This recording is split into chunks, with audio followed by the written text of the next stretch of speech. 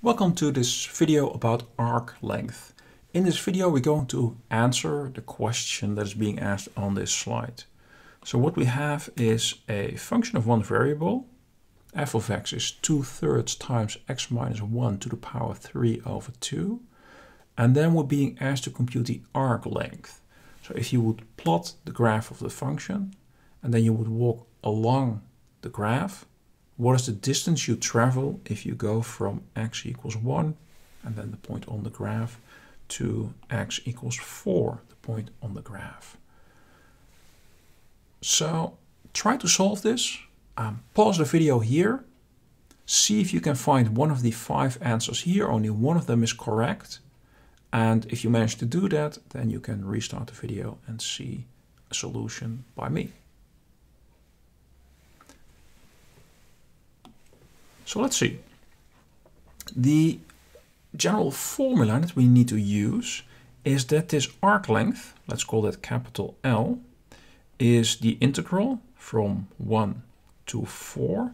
And then the function we need to integrate is the square root of 1 plus f prime x, so the first derivative, squared dx. So this is what gives us the arc length. This is what gives us the length if we would walk along the curve. Normally this is quite complicated, but you will see that for this function, it simplifies the integrand. The function that we need to find an antiderivative of becomes quite simple. Because indeed for the function that we have here, if we differentiate it, we find that f prime x is 2/3 times derivative of x minus 1 to the power 3 over 2. So we get a 3 over 2 and then x minus 1, and we lower the exponent by 1 and we get 1/2. So this becomes the square root of x minus 1.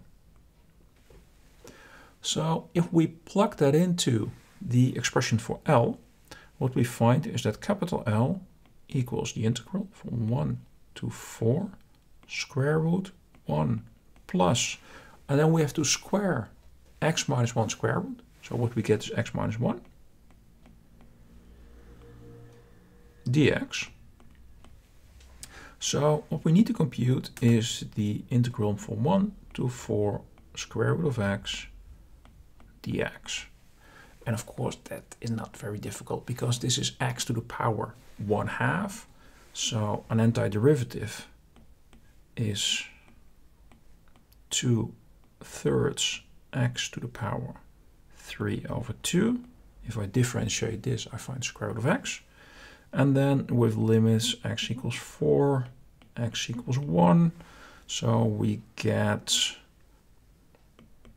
2/3, plug in x equals 4. So then we find 4 times square root of 4 minus 1 times square root of 1. So we have 2/3. 4 times 2 equals 8. 8 minus 1 is 7. So apparently the answer to this question is 14 over 3. And hopefully that's one of the options, and indeed it is. So we see that answer E is the correct answer to this question. So hopefully that was all clear. If not, try to solve a couple of these arc length questions yourself. Look in the book for the theory.